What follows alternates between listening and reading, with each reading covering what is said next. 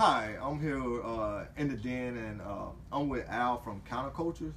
And I just want to ask him a couple of questions. Well, Al, how has the den affected you in any kind of way? It's helped my personal studies by paying attention to the details of the scriptures, and that was able to help me go deeper and deeper. Letting scripture interpret scripture. So that just helped me learn scripture and learn different parts of the Bible that I might not venture to on my own. So that was beneficial and helpful in that way. Okay, well, the last question I'd like to ask you, like the Bible says, 2 Timothy 2:15, we're to study to show ourselves approved to God, that a workman need not to be ashamed. How important is that?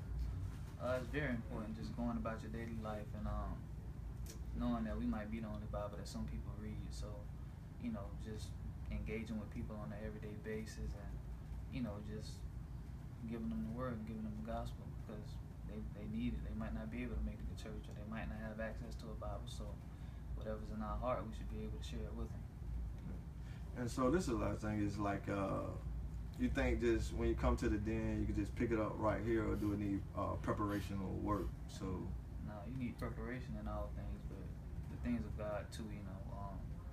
Just being able to study for one, and you might find your own questions, and then sharing it with another brother or sister.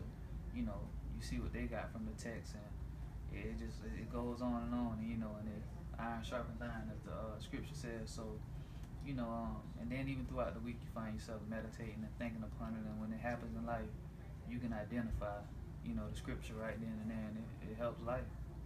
well, great. Well, thank you, man. Just tune in to the Disciples Den every second and fourth Friday. We're here at the den and getting it in. Either you can catch us on Facebook Live or YouTube, or you can come in personally and get it in at the den. We're right over here off of Normandy, right behind the KFC off of Normandy. If you just want to get in and you're serious about studying the Word of God and getting to know God. But even if you don't know God, this is a place where you can come to get to know our only Savior, Jesus Christ.